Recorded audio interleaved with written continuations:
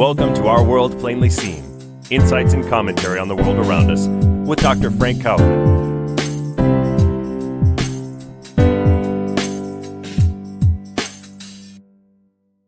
Good morning. Today is a simple piece. It's entitled Love, Power, and Addiction. All of it may be well known to you. The point I wish to make is a few observations. One is that where love exists, no one in a loving relationship can possibly be all-powerful. The thing about love is that it reduces one's power by nature. The reason is that by loving someone, you enter into a circumstance of care, of concern, that leaves you attached to the object of your love in ways that you are powerless by nature. Because love requires freedom, and the object of your love, the thing you want most for a person you genuinely love, is the growth and expansion of their freedom. One never seeks to exert power over one they love. In fact, we do the exact opposite. What we seek to do for the ones we love is to increase the extent to which they move freely and are unencumbered by the imposition of power from anyone, certainly not myself. So the pursuit of power has no place in the realm of love. It's not even possible in the realm of love, because the circumstances, the conditions, the reality of the life going on with the person I love binds me, due to their quality as free, to a state of powerlessness.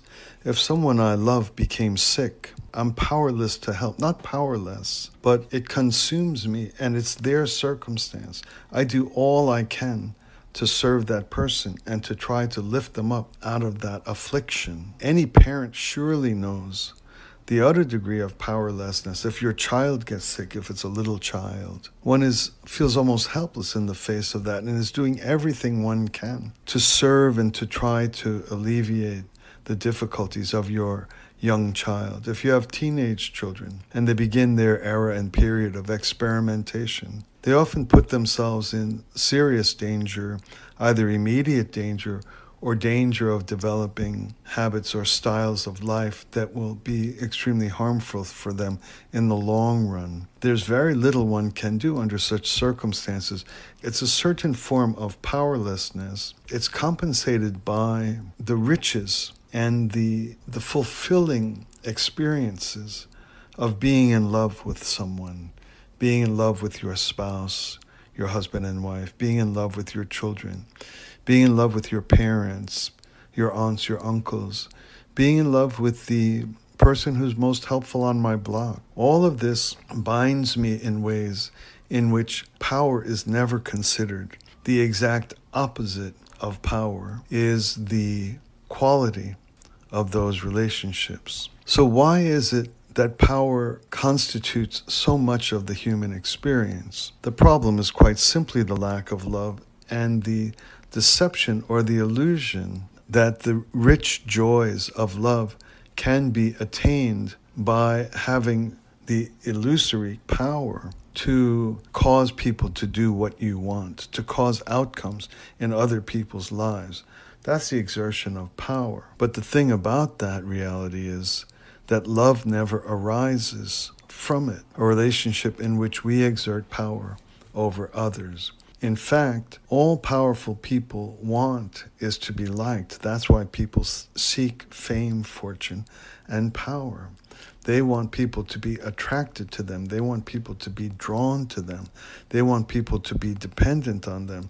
They want people to be bound to them. But of course, the paradox is, the more power you exert over people, the more you become hated by those people.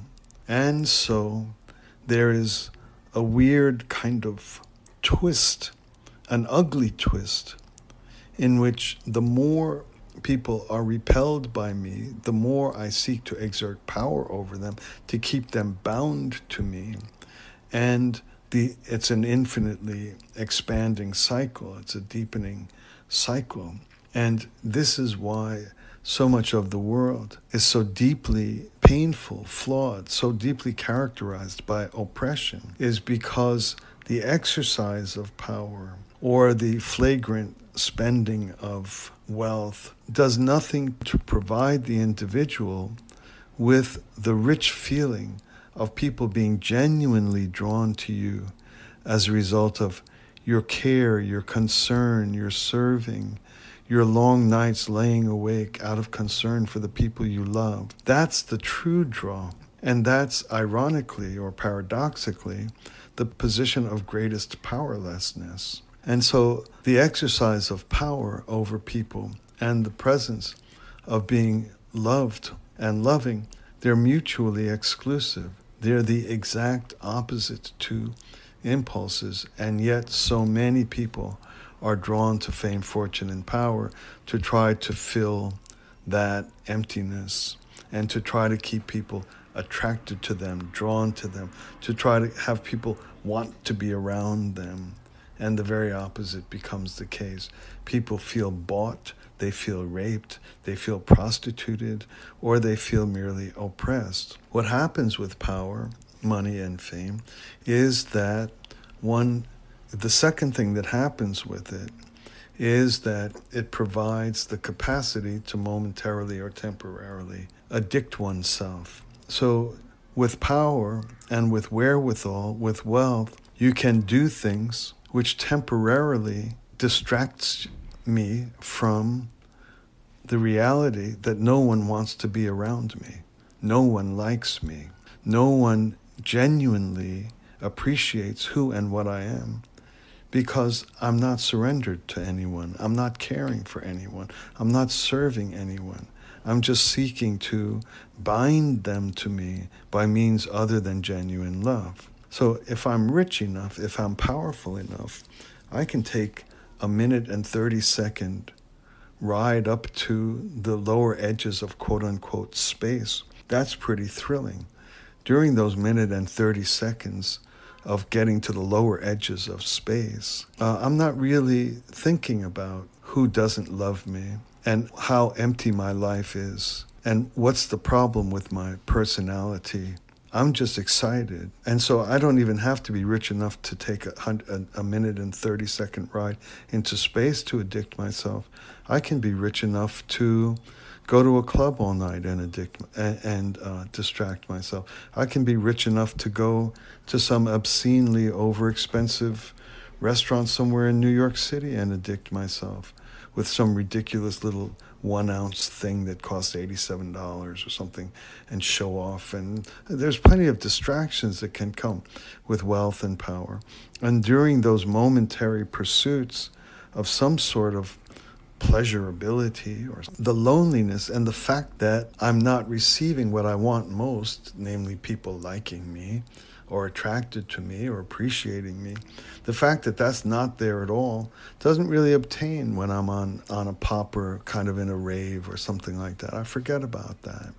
And so all addictions are basically distractions. And the addiction to power is nothing other than a distraction. The problem with addictions is that my relationship with them is seeking to temporarily destroy my awareness, temporarily destroy my consciousness, to distract myself. And most true addictions basically move toward the annihilation of myself. Drugs, alcohol, even sexual addictions, eventually they move towards self-annihilation. But the problem with addictions is that they are always coterminous with the presence of life in myself, and life desires survival.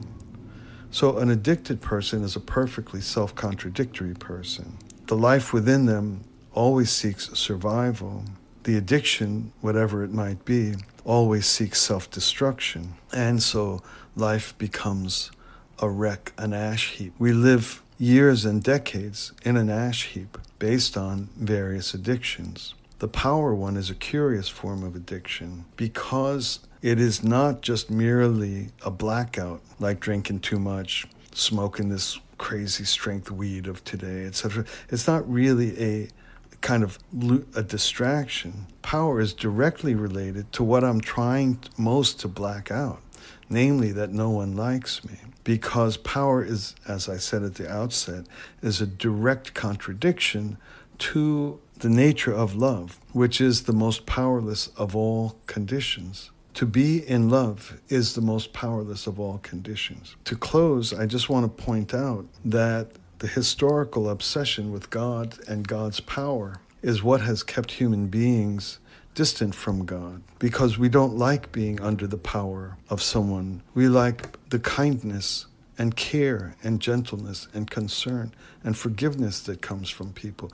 We're drawn to that. So one thing I would like us to consider as I close here is that the historical obsession of the power of God actually is a detour, a misdirect. God is the exact opposite of powerful, if in fact God loves us, as many of us have experienced and know. We already know that love, when desiring to keep people free and to expand their freedom, is the most powerless of all experiences.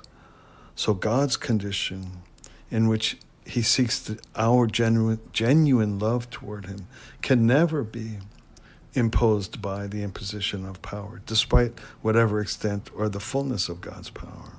It's actually the powerlessness of God that is the most interesting dimension, or should be the most interesting dimension, of religious and spiritual life. All right, those are my thoughts for today. I hope some of them are interesting. Thank you for listening, and we'll speak again together soon.